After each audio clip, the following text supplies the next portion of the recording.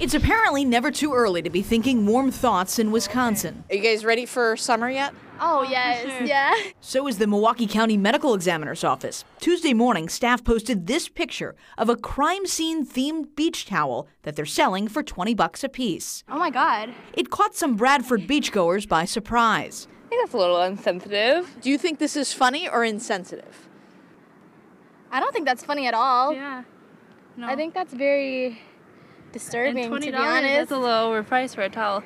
Early January down here at Bradford Beach, no one is exactly working on their tan yet. But when the time does come, they say they won't be laying out on that towel. Well, would you like to see that? Would you, let your little kids see that? Like, Mom, what is that? You're going to tell them, oh, where a dead guy was. By contrast, the comments on Facebook seem to appreciate the morbid humor. The medical examiner's office wouldn't go on camera, but tells 12 News the towels were giveaways at their annual industry conference. They had extra, so decided to sell them. But as we found out, not everyone will be buying. So you wouldn't buy this towel? Oh, no, for sure no. In Milwaukee, Hillary Mintz, WISN 12 News.